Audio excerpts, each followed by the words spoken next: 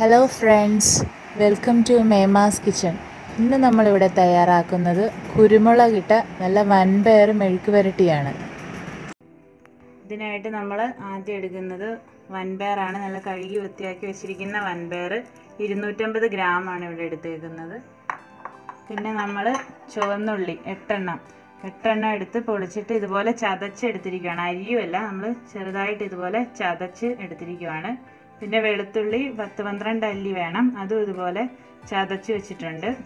പിന്നെ കറിവേപ്പില, കുരുമുളക് പൊടി, മുളക് പൊടി, ഉപ്പ്, ഇതൊക്കെയാണ് നമുക്ക് വൻപയർ മെഴുക്ക് പുരട്ടിക്ക് ആവശ്യമായ സാധനങ്ങൾ. ഇനി നമുക്ക് വൻപയർ കുക്കറിലേക്കിട്ട് വേവിക്കാൻ വേണ്ടി വയ്ക്കാം.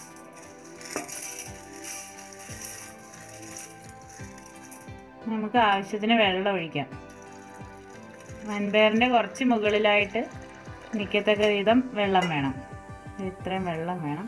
പിന്നെ നമ്മൾ ഉപ്പ് ഇടുന്നുണ്ട് ഇതിലേക്ക്. ഉപ്പും വെള്ളം ഒഴിച്ച് വേവിക്കാൻ വയ്ക്കുവാണ്.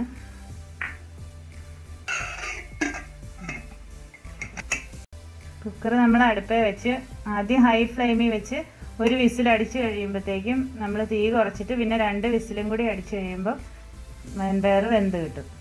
ഇപ്പോൾ വൻപയർ വെന്തിട്ടുണ്ട്. ഇനി നമുക്ക് ഇത് ചീനിച്ചട്ടിയിൽ എങ്ങനെയാണ് താളിച്ച് ഉള്ളിയൊക്കെ ഇട്ട് റെഡിയാക്കുന്നത് എങ്ങനെയാണെന്ന് നോക്കാം.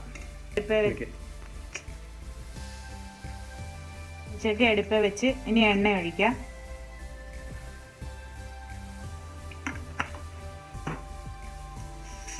ഇനി കടുക് ഇടുവാണ്.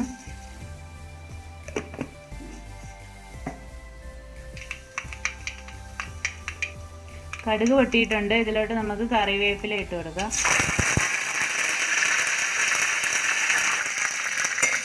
ഇനി നമുക്ക് ചതച്ച് വെച്ചിരിക്കുന്ന ഈ ചുവന്നുള്ളി, വെളുത്തുള്ളി ഇടാം. ഇതൊന്ന് ചെറുതായിട്ട് വഴന്ന് കിട്ടണം. നമുക്ക് ഇളക്കി കൊടുക്കണം, ഇടയ്ക്ക് കരിഞ്ഞു പോകാതെ കുറച്ച് നേരം ഇട്ടിങ്ങനെ വഴറ്റണം. കളർ മാറുന്നത് വരെ നമ്മൾ ഒന്ന് വഴറ്റിയെടുക്കണം. ഇപ്പോൾ ഉള്ളിയും വെളുത്തുള്ളിയൊക്കെ വഴന്നിട്ടുണ്ട്.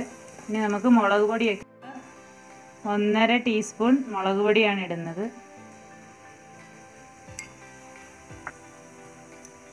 പിന്നെ ഒരു 1/2 ടീസ്പൂൺ കുരുമുളക് പൊടി.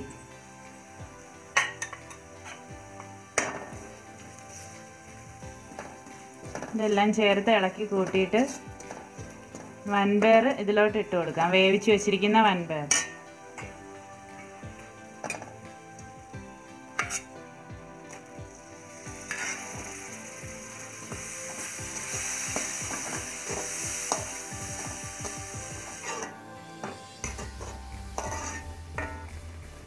വൻപയറിൽ വെള്ളം അധികം ഉണ്ടെങ്കിൽ 2 മിനിറ്റ് ഒന്ന് അടുപ്പയിൽ ഇങ്ങനെ വെച്ചാൽ മതി. അന്നേരത്തേക്കും വെള്ളം വറ്റിക്കോളും.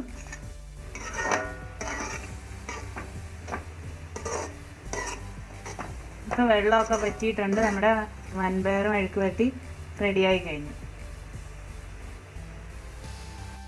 നിങ്ങൾക്ക് ഈ വീഡിയോ ഇഷ്ടമായെങ്കിൽ ലൈക്ക് ചെയ്യുക, ഫ്രണ്ട്സിന് ഷെയർ ചെയ്യുക. നിങ്ങൾ ഈ ചാനൽ ഇതുവരെ സബ്സ്ക്രൈബ് ചെയ്തിട്ടില്ലെങ്കിൽ ദയവായി സബ്സ്ക്രൈബ് ചെയ്യുക. നോട്ടിഫിക്കേഷൻസ് ലഭിക്കുന്നതിന് ബെൽ ബട്ടൺ ക്ലിക്ക് ചെയ്യുക. അടുത്ത ദിവസം മറ്റൊരു വീഡിയോയുമായി കാണുന്നതുവരെ ഗുഡ് ബൈ.